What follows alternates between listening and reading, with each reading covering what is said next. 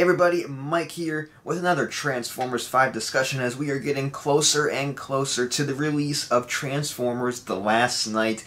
It is only a little bit over a week away. So crazy that it's coming so soon. And in this episode, we're going to be talking about the Decepticons and the Decepticon threat that the Autobots will be facing in Transformers The Last Night. So a little while ago, there were some profiles that were released across different Transformers fan sites around the web, and each website got their own profile of their own Decepticon, and so we're going to be going over what those Decepticons are like and what their personalities are like in Transformers Last Night. So hopefully those personalities will translate from the profiles to the movie itself and not just kind of be like, oh yeah, he is like this, doesn't show it in the movie, but you take our word for it. So hopefully it's not like that. So let's go ahead and go one by one over these Decepticon characters. The first one is Dreadbot. Now Dreadbot is the Volkswagen bus that we saw filming a while back. So originally Dreadbot was not his rumor name. His rumor name was Hooligan at the time. However, it seems like that has changed. I don't know if it was due to some licensing or if that's, it seems like a very Michael Bay name, Dreadbot. Keeping the old style. So Dreadbot is that bus, and he robs a bank. He's a bank robber. That's according to his profile there. So now if you remember, the very first footage that we ever saw from Transformers The Last Night was a little bit of an IMAX video before the first trailer came out in December. Now, in this little IMAX preview video, kind of going over how they were filming and the cameras that they were using, they showed a couple of short clips from the movie without any CGI or anything. One of those short clips was in a bank, and there was an explosion of money. Money was flying up in the air. So I'm getting the feeling that we are definitely seeing this bank robbery in the movie, and that's pretty darn awesome. Now, what would a Decepticon want to do with some money? I don't know. I guess just blow it up, just to be an idiot. But that's pretty cool that we're going to be getting to see that in the movie. That's super awesome scene. Can't wait for that. Our next Decepticon is Nitro Zeus. So originally we thought this guy was just going to be named Nitro, but I guess he's going to have a last name. Nitro Zeus is his full name, and ironically ended up turning into the name of Michael Bay's dog. So pretty cool there. So Nitro Zeus is a jet. He looks like Shockwave, and that's maybe because he's related to Shockwave in some way, because according to his profile, he has been angered by the death of Shockwave. So pretty interesting stuff there. And as you'll notice with all of these Decepticons that I'm showing here, all of them have some kind of spray paint on their bodies. So that's very interesting. They're kind of like a tag team type tag team. I didn't mean to do that, but that's funny. So they're kind of just like this team of Decepticons that have maybe been together in the past. I don't know, maybe they're kind of like Suicide Squad-ish.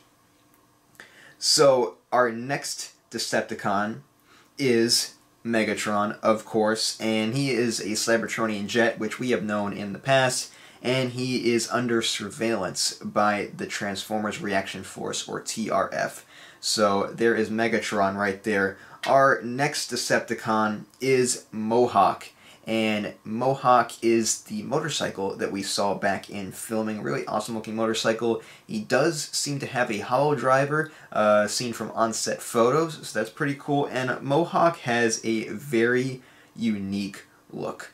He kind of looks like a fish or a chameleon or something like that.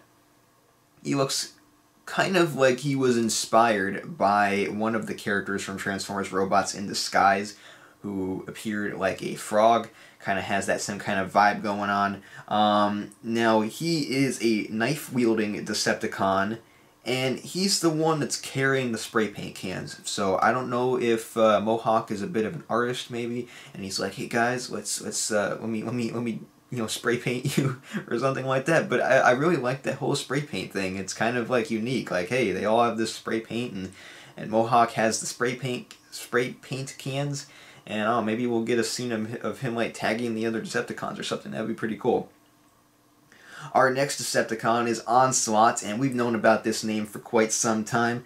And Onslaught has been working on a weapon called the Decapitator. So remember, his vehicle form has the little markings on it of Autobots killed as well as humans that he's killed. So that's a really unique character trait that he has there. So there we have Onslaught. Now our next Decepticon is Berserker, and Berserker is an SUV.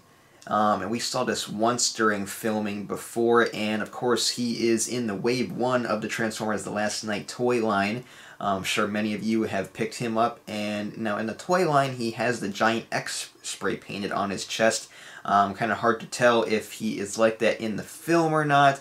I've been kind of keeping away from some TV spots, so maybe they've revealed something that I have not seen yet. If it has been revealed, don't bother telling me, because I don't even want to know. I think I'm going to do like one more TV spot reaction, and then that's going to be it. So just to kind of do like that one last one, but maybe that's been revealed, but I don't know. And so Berserker is extremely unique because he's practically like a vampire or a zombie or something like that. He leaves bodies with their flesh sucked dry. Very interesting, and as you see on his image here, he has kind of like a muzzle that he's been broken out of. So pretty cool there. Kind of confirms the whole Decepticon prison type thing. He's kind of locked up, he's got the muzzle on. And then our next and our final Decepticon is Barricade. Of course, the police car. This one unfortunately didn't have Barricade in his robot form, but it had him in his cop car form. And Barricade is known as an assassin who is very good at escaping death, I tell you what.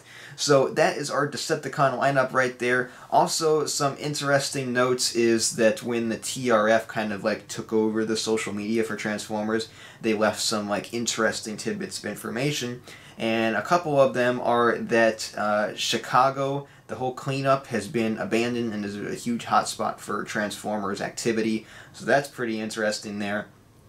And there's also a big hotspot of Transformers that end up landing in Shanghai.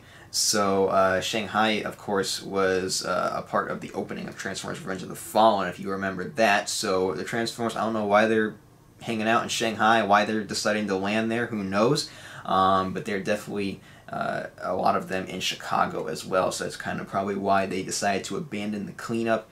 Now, I don't know about how the whole thing with Age of Extinction correlates to this movie as far as Chicago, because Chicago was weird in Age of Extinction because you really didn't see much destruction.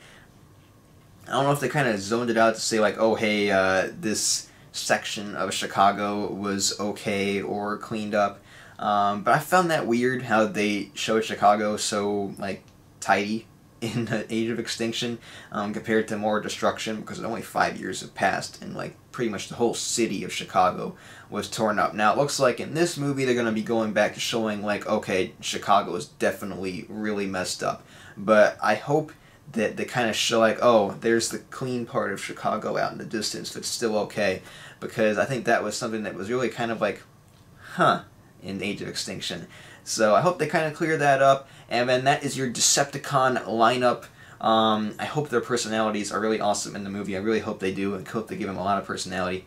And that maybe some of them end up surviving to see another movie. That would be cool as well. So let me know what you guys think of the Decepticons in the comment section below. Make sure to follow me on social media, Facebook, Twitter, and Instagram. Until next time, I'm Mike. See you guys.